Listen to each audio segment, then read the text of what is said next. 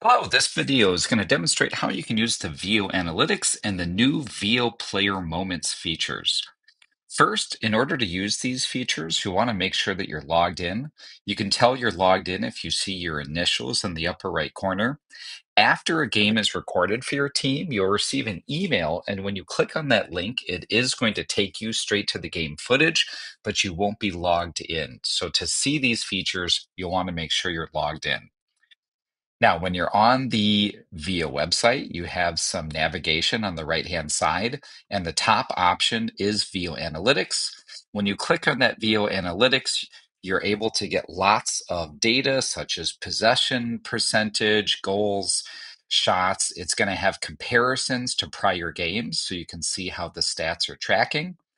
If you scroll down, you have a link to an analytics studio, but you have lots of stats here that are pulled out from the game, passes completed, possession percentage, lots of different information. You can get pass strings to see how many passes the team was able to put together at a time, heat maps, lots of different information here in the analytics portion of VO. You also have the option to go to different clips. So if you click on clips and then you hit filter, you can filter for game moments. So one typical one is goals. So if you go there, you can click on goals to apply that filter.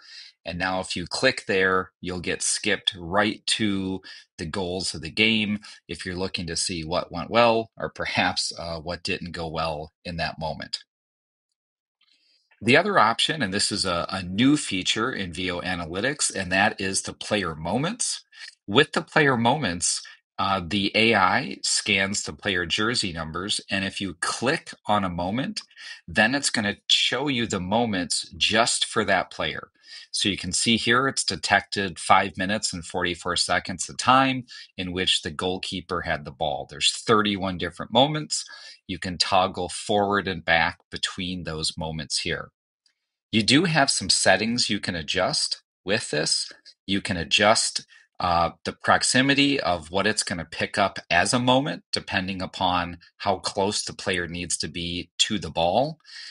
You can adjust the time on the ball, and you can adjust the time before and after that moment in regards to how long that is. The final thing I'll highlight real quickly is here at the bottom, you have the option to open the timeline. If you open the timeline, it's going to show you some more data such as the match momentum. Here it has all these events that you could get to earlier. And if you click on an event, it's going to take you right to that moment in the game. If you have any questions about how to use the VO platform, please don't hesitate to reach out. Thanks and have a great day.